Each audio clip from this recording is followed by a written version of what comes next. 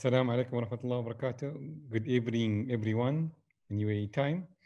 I welcome everyone and all of you, and thank you for attending this session, one of the sessions for neuromuscular series, which we are doing from the end of last year. Our talk today will be focused on myasthenia gravis and would have a flavor of young and expert doctors here. And today, the talk or the meeting will be chaired by Dr. Salama Karmsteji, who's a specialist neurologist in Rashid Hospital, DHA, and she is our future neuromuscular specialist. Dr. Salama, please go ahead and I'm Dr. Sam Karmsteji. I'm pleased to have you all here this evening to join us Myasthenia Gravis webinar. We are grateful for our speakers today that will be able to share trusted and evidence-based information on Myasthenia Gravis. Today's webinar will be about update and diagnosis of Myasthenia Gravis will be given by Dr. Yassir, and update and treatment of Myasthenia Gravis, which will be done by Prof. James Howard. In advance of their presentation, I would like to thank each and every speaker to their time and expertise. Before we start, I would like to mention that we have muted all participants, but I will welcome you to type any question or comment for today's session and the Q&A answer. We have a little time at the end of today's webinar for question and answers. First, we have Dr. Yassir Malik, a senior specialist in Rashid Hospital. Dr. Yassir graduated at King Edward Medical University, and he did his neurology board from College of Physician and Surgeon in 2011. Welcome, Dr. Yassir. My main talk would be about the myasthenia gravis, its diagnostics. Myasthenia gravis is basically a post-synaptic antibody-mediated T-cell dependent immunological disease, and its annual incidence is approximately 7 to 23 new cases per million, prevalence of approximately 70 to 320 per million of the population.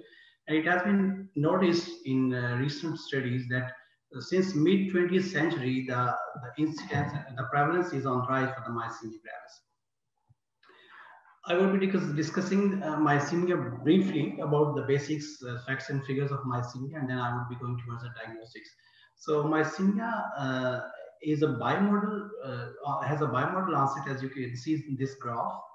It's showing two humps. The first one is in the second to third decade, and the second one is the first one is second, third decade, and third one is the fifth, sixth, and seventh decade.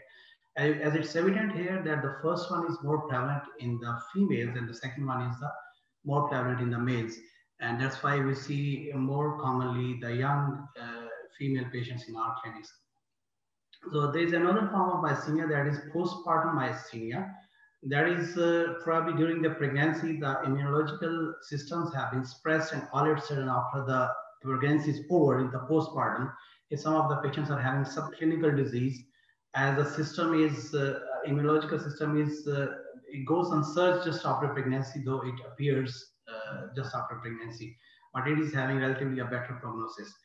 Then there is a neonatal myasthenia that happens in 10 to 20% of neonates, especially in the neonates of the myasthenic mothers. That is because of the transmission of myasthenic antibodies across placenta to the neonates, and it's having a relatively very good prognosis. It remits usually in a few weeks.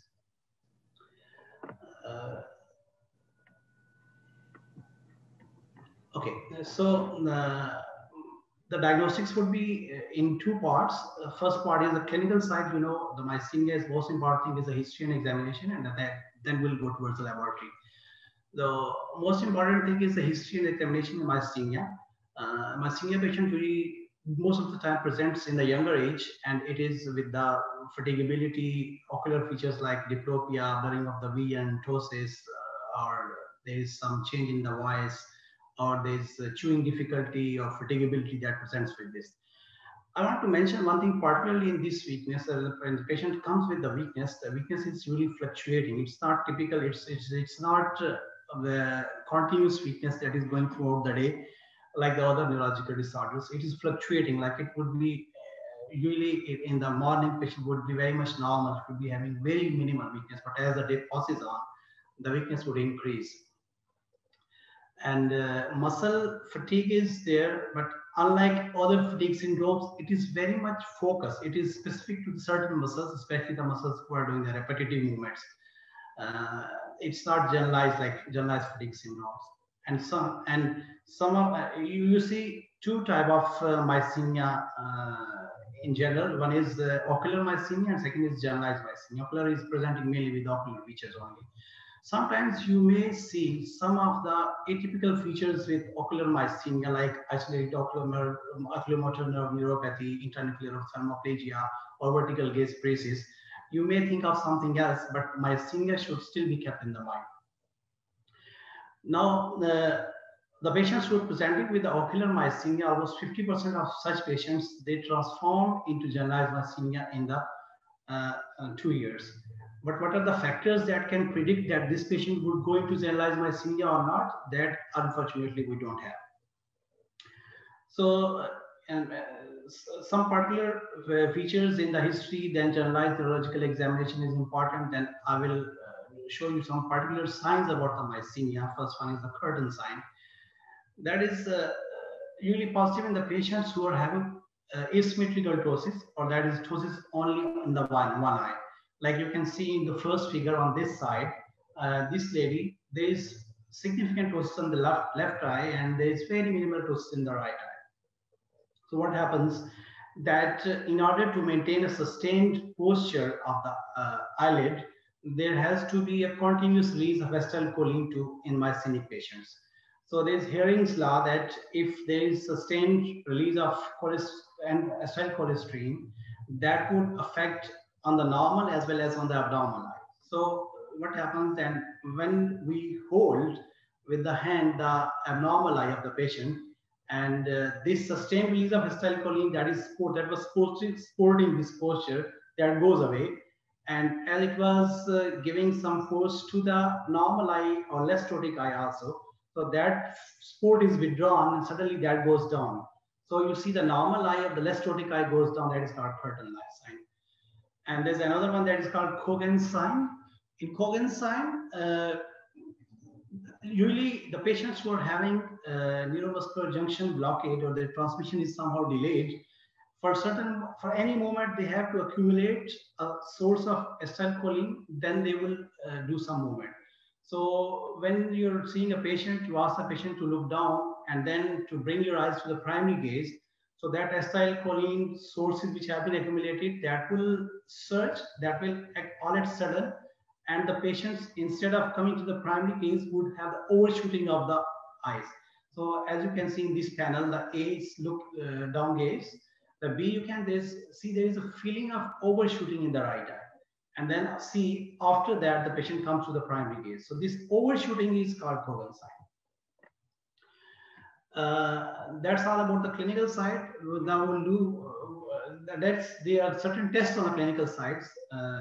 Most important, the easiest one is the ice pack test, that is carrying the sensitivity of 80%. If you put ice pack on the ptotic eye for almost 1 minute, you can see there is relief of the ptosis. That is probably the release of the acetylcholine that is potentiated. Second one is the tensilon test, that is done by the adrophonium. Adrophonium is one of the acetylcholine esterase inhibitors. It's short acting and relatively safe. It prevents the breakdown of the acetylcholine into the choline and acetate. When you give that, blocks acetylcholine esterase, and it increases the more amount of acetylcholine that improves the ptosis of the eye or any clinical finding. So adrophonium is given in 2 milligram bouts intravenously. You give for 2 milligram for once, then look for the response, then you repeat it after every 60 minutes up to the maximum dose of the 10 milligram. Its sensitivity is 80 to 90%. And we have to be cautious about the muscarinic effects of the adrophonium, especially in the elderly patients and the patients who are having cardiac disease or who are having bronchial asthma, because it can trigger the cardiac arrest, cardiac blockade, or bronchial spasm. Now going towards the laboratory side, the most important thing which are commonly carried out are the autoantibodies. So approximately 90% of the generalized myasthenia, that is seropositive. The, the patients who are carrying either acetylcholine receptor antibodies or anti-MuSK antibodies, these are termed to be positive. The remaining who lack them, they are called seronegative. Okay, so in those who are having purely ocular myasthenia, the sensitivity of acetylcholine receptor testing is relatively lower, detectable in approximately 50% of the patients. And the ocular myasthenia patients with MuSK antibodies are very rare. They are usually presenting, most of the time they're presenting with acetylcholine receptor antibodies. Sensitivity of antibodies varies by the type of myasthenia gravis. So especially if it is generalized myasthenia, then specificity is very high for acetylcholine receptor antibodies. For the generalized antibodies, for the generalized myasthenia gravis, acetylcholine receptor antibodies would be positive in 85% cases. MuSK would be positive in the 8%, and LRP, that is low density lipoprotein receptor protein 4 antibodies, that is positive in 1% of the patients, and remaining 6% would be seronegative.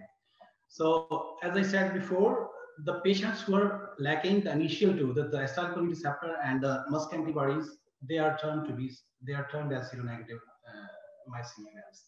So in this picture, this is a post-synaptic terminal picture. You can see the array of the multiple molecules here.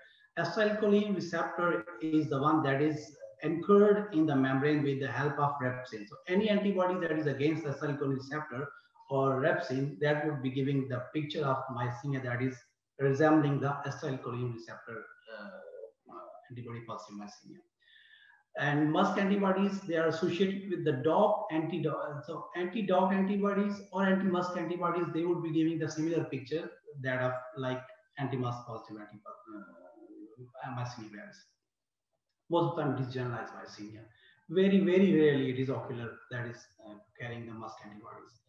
And the third is LRP4. There's a molecule called agrin that is anchored along with that, and antibodies against agrin or against LRP4, they would be giving this kind of myasthenia, and that would be very mild form of disease. Now talking about the antibodies one by one, first of all, acetylcholine receptor antibodies.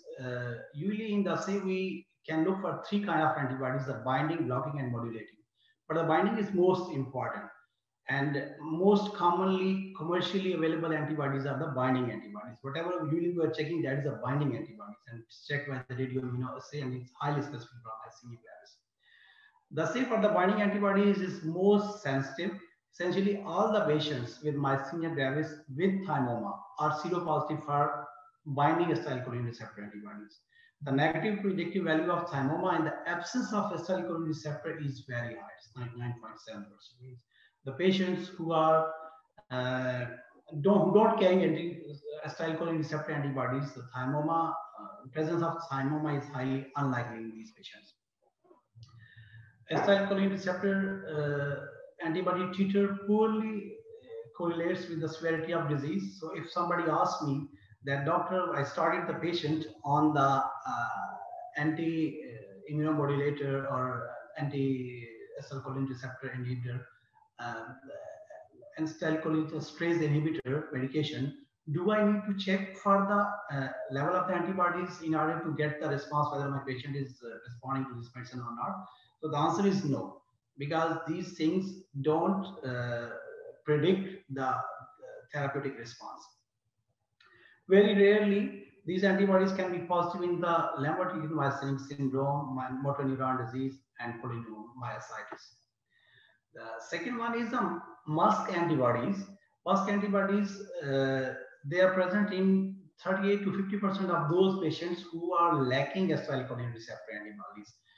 There are particular features about them. They can onset in any age. There's female preponderance, and there are two very important syndromic presentation of such kind of myasthenia. One is oculobulbar. They present with the diplopia, ptosis, dysarthria, and nasal twang of the voice or hoarseness of the voice. But there is no pure ocular myasthenia in this. And sometimes you may rarely see the tongue and facial atrophy in this kind of myasthenia. Second form that is really, you can see in the clinic, that is restricted myopathic pattern with a prominent respiratory or the proximal muscle weakness. especially the neck extensors are weak in this kind of myasthenia.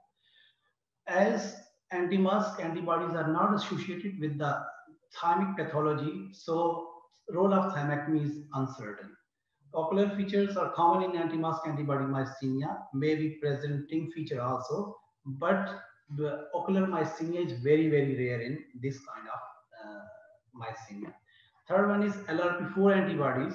They are part of aggregating receptors required for aggregating-induced activation of MuSK and acetylcholine receptor clustering and NMG functioning. And approximately 10% of the patients who are seronegative for both acetylcholine receptor and the MuSK antibodies, they would be carrying such kind of antibodies. The patients who are carrying such kind of antibodies, they are relatively younger, they are more often females, and they are having milder form of disease. There appears to be no association with the thymic pathology once again. So role of thymectomy is again uncertain here. So there are certain new kind of antibodies having some significance in some contexts that I would be mentioning. These are called anti-striatal antibodies. So striated muscle antibodies. This class of antibodies against component of the skeletal muscle, they include titin, ryanotine receptor antibodies, myosin antibodies, and alpha-actin antibodies. They're present in 70 to 80% of the patients who are having myasthenia, especially the patients who are younger than 40 years. And 30% of those adults who have myasthenia but don't have thymoma, they would be carrying them. And 24% of the patients who are presenting with thymoma, but they don't have myasthenia, they would be carrying this also. So the significance, particularly for these antibodies, are that unlike the other antibodies, these antibodies somehow can predict the clinical course of the disease. Like if you ask me that if I started the patient on the treatment and I want to check the titer of the antibodies to predict the therapeutic value of these, will the patient benefit for this or not? So these antibodies, somehow they can predict the benefit in the future. Then there is one important and new antibody that is clustered acetylcholine receptor antibodies, also called low affinity acetylcholine receptor antibodies. These are seen in 50% of seronegative myasthenic patients. They are done by special cell-based assay, and they are useful thymoma markers, especially in the younger population. They have positive predictive value for thymoma of 30 to 35% and very high negative predictive value for the thymoma. The new antibodies, KB1.5 and agrin, are under assessment, and clinical relevance is known very little at the moment. Maybe in future we'll be able to get something. So as I mentioned before, the patients who lack acetylcholine receptor and anti-MuSK antibodies, they are called seronegative myasthenia, and they account for 6 to 12% of the patients.